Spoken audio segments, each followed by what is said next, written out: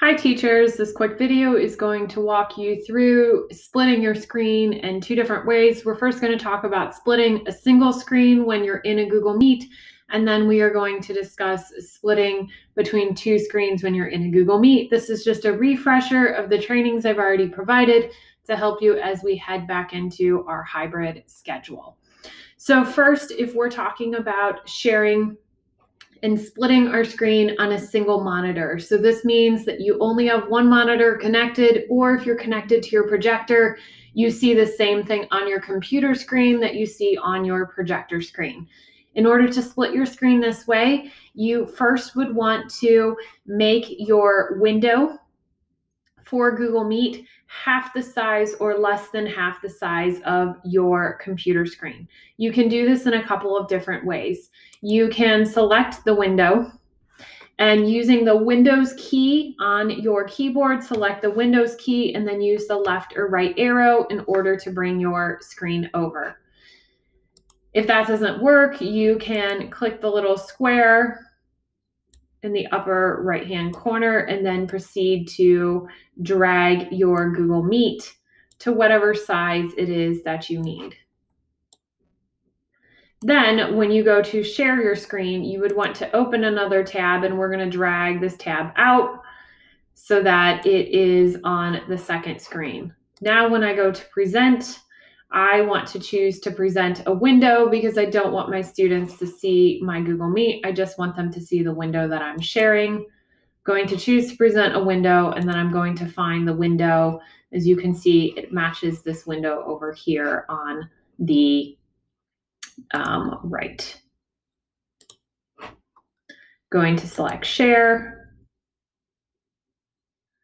And then it tells me that I am presenting my screen, and this is the screen that's being presented. If there were more students in the Google Meet, I should see some of those students show up here, keeping in mind that when you share your screen, you may not be able to see your entire class, depending on the size of your monitor and the size of your class. So this is for sharing a screen on a second, splitting that screen. I can drag my tab back into here. Keeping in mind that I am still sharing my screen. Now, there is one other way that I can split this. So if I have my Google Meet full size, I can also use the tab resize, which doesn't look like I have tab resize turned on at the moment. So let's go ahead and turn that on. Now, if I select tab resize, click I understand, click let's go. If I split, it will have the Google Meet here and then my new tab in a second window. So I can click that and it will automatically do the arrangement for me. You can see that it has stopped sharing my screen. So again, if I click present now and choose your entire screen, then I could choose the whole screen, which students would see the Google Meet. So instead, when I'm sharing or splitting my screen on one monitor, I want to make sure that I'm sharing a window so that students aren't seeing my Google Meet as well. They're only seeing the screen that I'm sharing. So that's directions for splitting your screen when you are only using a single screen, or if you're plugged into your projector. This means that you would have the same image on your teacher computer and your projector screen.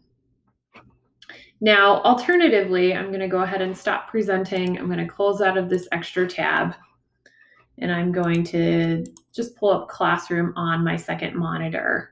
So you will not see my second monitor at the moment. You can't really do that when you're screen recording. However, I can show you this setup. So if I am connecting to my projector at school and I want to have the option so that students see only what's on my second screen, and I can have that two screen feel that maybe I had at home where I had a second monitor or I had my TV, you can recreate that with your projector. The only thing that's a little bit different with your projector is, first off, you're going to have to get used to the size of the projector compared to the size of a second monitor. So with it being a lot larger in your classroom, perhaps maybe being arranged in a different way with where you sit to plug in your teacher computer, it may be a little awkward for you to drag from one screen to the next. However, this definitely can be done, dragging from one screen to the next. The other thing to keep in mind is if you want to write on your projector screen for students, you have to write in a program that interacts with your teacher computer. So you won't be able to write on an overlay. It has to be something that's interacting with your computer because students won't be able to see it. And then the third thing just to keep in mind, when you connect two screens and you extend your desktop, sometimes it causes issues with the alignment and where things are at in your board. So you may notice your alignment off on your board, and sometimes we can fix that easily, and sometimes it gets a little bit more tricky. And because we have so many different boards in the district, I don't have a video that pinpoints what's going to work for every single person. So I can help you through that, but we may need to meet one-on-one in order to walk through those things. So here's what I'm going to do. I am going to set this up so that I'm ready to extend screens to my projector. I'm going to click on my Windows button, and if I don't see settings or I don't see PC settings, I am going to search. So you can also search, but you want to select your PC settings. Mine says Windows settings. I'm going to also click the search down here, and if I type in PC settings, it should bring up the settings app, and that's what I want to click on. Alternatively, if you have an older version of Windows, or maybe if you have the classic shell, you may notice over on the right, you'll see PC settings there, and you can click on your PC settings. Once you're in PC settings, we're gonna take a look at what it looks like here. Here's our PC settings. I want to select System, where it says that display is located. Select System. Display should be the first thing that comes up, but if it doesn't, you can click on it on the left-hand side. And then before you set up that second screen, you'll want to come down and make sure under multiple displays, you have it set to extend these displays. And then scrolling back up, here's where you'll want to rearrange your screen. So keep in mind that one is your primary computer. One will be whatever your actual computer is.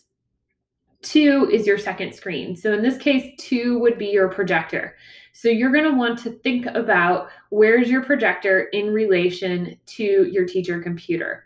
I know this looks a little weird because the 2 is much smaller, but in fact, the 2 would be my large projector screen. But thinking about how I'm sitting and where my teacher computer is compared to where my projector is. Do I want to be able to drag to the left, drag to the right, drag up, or drag down? Once you have that drag to where you want, you will want to select Apply, and those changes will be applied. Here's how I happen to want mine. I select Apply, and then now I should be able to take a window from one screen and drag that window over to the next screen. Now, what does this mean when you are presenting in a Google Meet that you want to do this with students in the classroom and you're using your projector as that second screen? Here's what it means. When I click Present Now in my Google Meet with students, I want to select to present my entire screen this time. And you're going to notice because I have Extend, I actually have 2 separate screens I can share.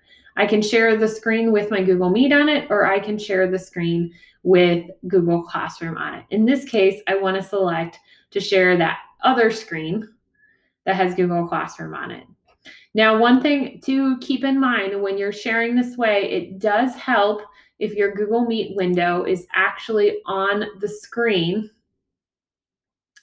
that has the webcam on it. This just helps with thinking, because when you're thinking during a Google Meet, you tend to look at the screen that has the Google Meet on it. And if you're looking at the screen that doesn't have the webcam, it actually looks like you're looking in the other direction. So you can see right now that my Google Meet screen is not on my webcam screen. And because of that, I'm looking sideways. So if I drag my Google Meet over to my main screen, and then I'm going to bring my Google Classroom over here. Having my Google Meet on the same screen where my webcam is helps me make better eye contact. Now, obviously you can't see this because I just dragged it out of sight. But if I put it here and I look, we're gonna make it, and I look over at my webcam, which is on my right, that makes it a little bit easier for me to make that eye contact. So hopefully this will help you getting things set up. I will say the very first time that you go through this, it does take some getting used to and playing around with what your best setup is for your screens.